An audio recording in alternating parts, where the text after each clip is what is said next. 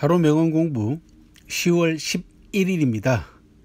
경죽난서 대나무를 모조리 죽간으로 만들어도 다 기록할 수 없다 라는 뜻을 가진 네 글자네요.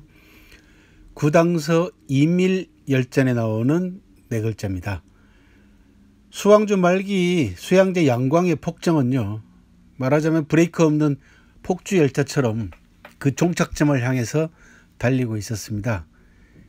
농민봉기가 전국 곳곳에서 터져 나왔고, 그 중에서 적양이라고 하는 인물이 이끄는 와강군이 가장 빠르게 세를 키워가고 있었습니다.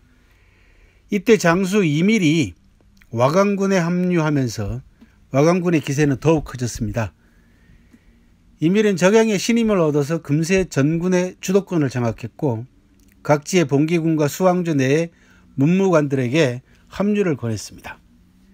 이어 이밀은 수양제 수도인 낙양으로 진격하기로 결정을 하고, 그에 앞서 수양제를 친다, 토벌한다 라고 하는 명분을 쌓기 위해서 격문을 발표합니다.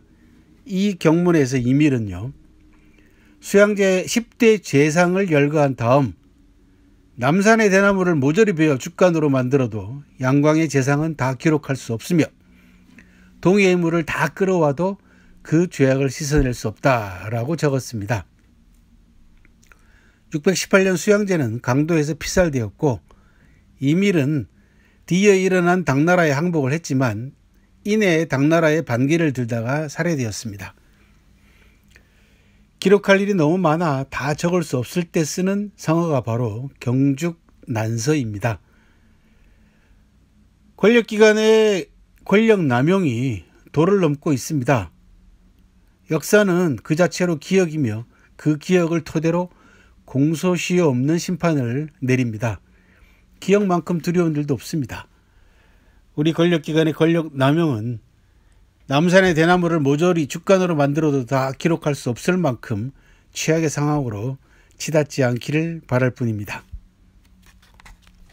중국사회 오늘 640년 10월 11일 당태종 정관 때의 일입니다.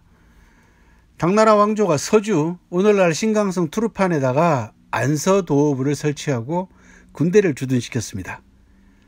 당왕조가 서역 지역에 설치한 군정기구가 바로 안서도읍이었습니다.